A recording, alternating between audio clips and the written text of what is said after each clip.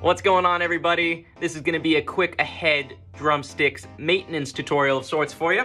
When I'm playing with wood drumsticks, I'm lucky if they last a few songs, whereas these sticks, especially when I'm at home and not pounding away live, a pair of sticks could last a few months. So this is what the sticks look like, brand new. They're not used yet. You can see the covers look nice and sleek.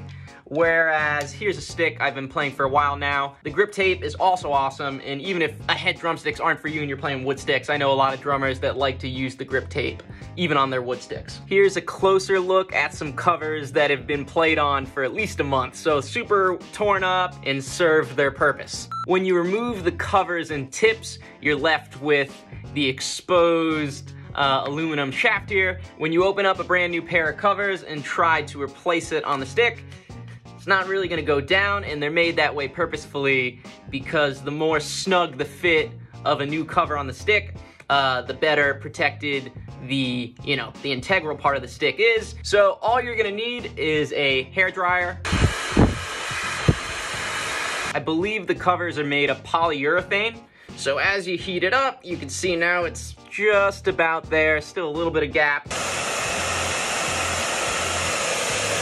And there we go. So really you just want the cover to be flush. You'll see on top, that's where you're gonna go ahead and screw on a fresh tip. What I like to do, kind of like when you're tuning a drum, is I start off by getting it finger tight as much as I can. And then what I like to do to not damage the tip is just take, some scrap paper, then take a normal pair of pliers. You don't wanna do it so much so where you're like hearing it scrape, but you just wanna get it, just tight enough until basically that happens, where it's just tight enough where you sort of lose your grip on it. And then that means that is perfectly tight enough. So really there you go. Here's an AHEAD drumstick without the cover and tip. Here's the one we just replaced, versus here is a brand new MAXX 5A AHEAD drumstick. I've been playing AHEAD drumsticks for a year now.